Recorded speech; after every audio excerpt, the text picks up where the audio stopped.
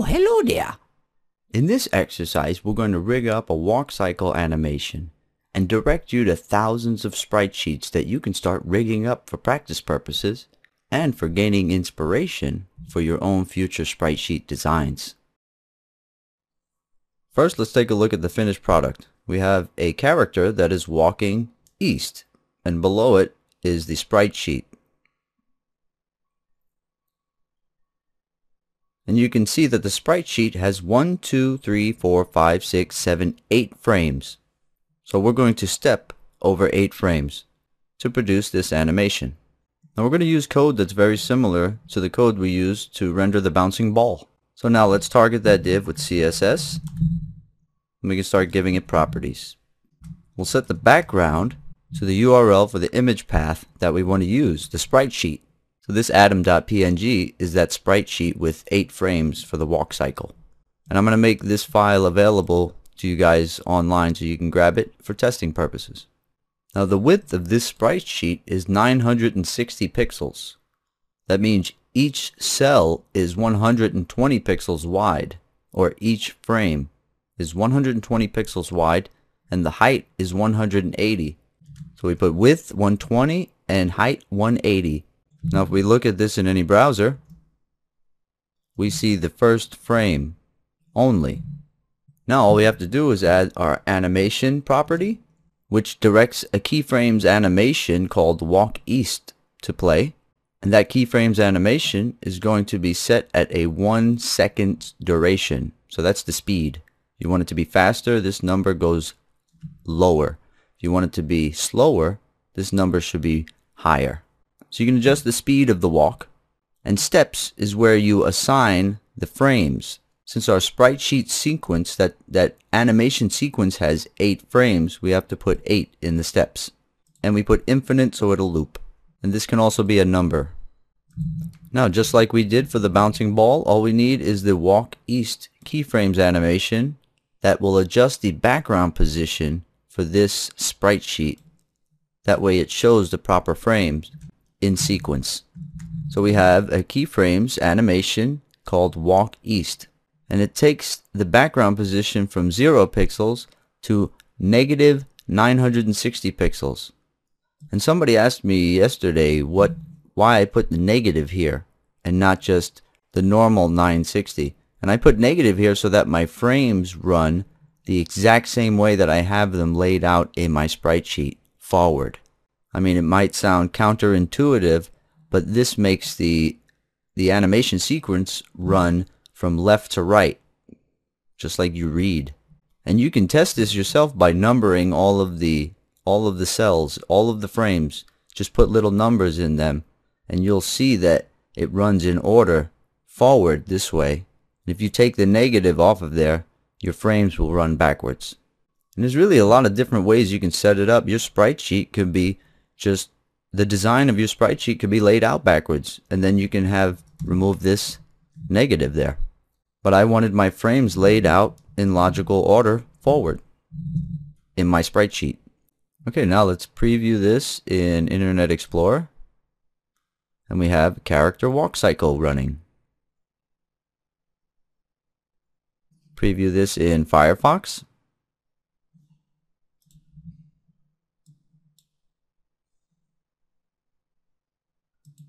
Now in order for this to work in Google Chrome and any WebKit based browsers, you have to put the WebKit prefix on your animation line and then add another line for all other browsers that respect the standardized syntax like Firefox and Internet Explorer.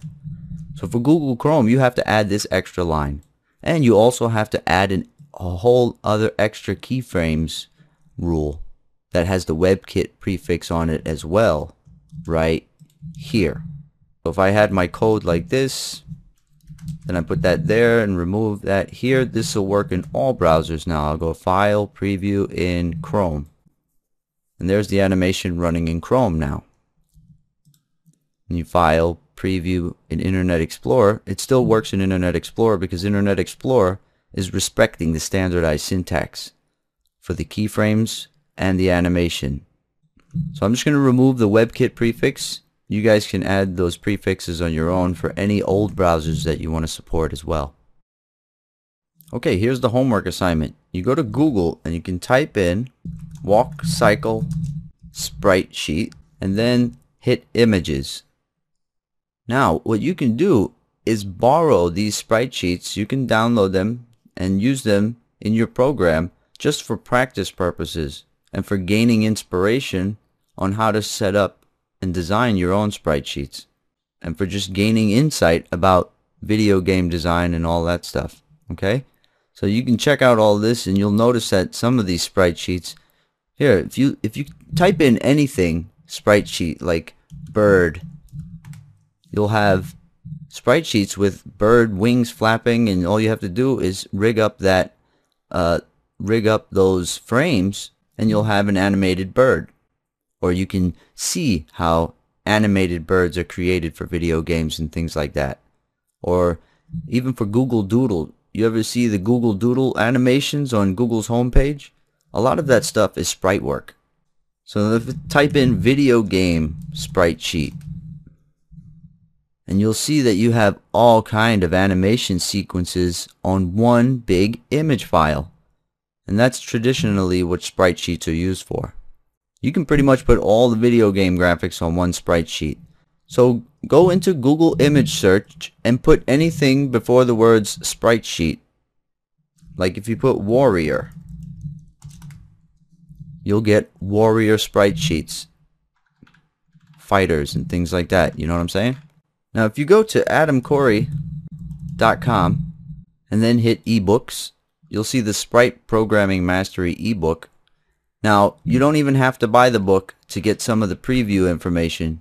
You can just wait for the preview PDF to load and scroll down and you'll see some of the preview information, and click the Introduction to Dynamic Animation and you'll be able to realize how video game creators are doing all the work that they're doing, because you're going to have to know JavaScript if you want to introduce dynamics into your sprite programming workflow. That way you can directly control all the sprite sheet animation sequences dynamically. For instance, take a look at this sprite sheet. Now what the Sprite Programming Mastery ebook shows you how to do is have a sprite sheet like this one. Now all of these little frames are on one image file. And you can have one frame with the character just standing still looking forward, and then when the user presses a certain key or hits a certain button, then the character can start walking east.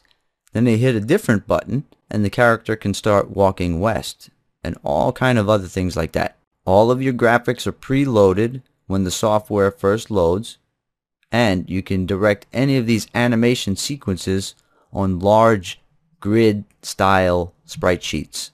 Alright, so I hope our little discussion about sprite sheet rigging has proved helpful and maybe even inspiring to some of you guys to start digging a little deeper into it. And remember, you can get a lot of inspiration from these ready-made sprite sheets that are found on a Google image search. But just remember, you can't use them in your software, but you can use them for practice and inspiration.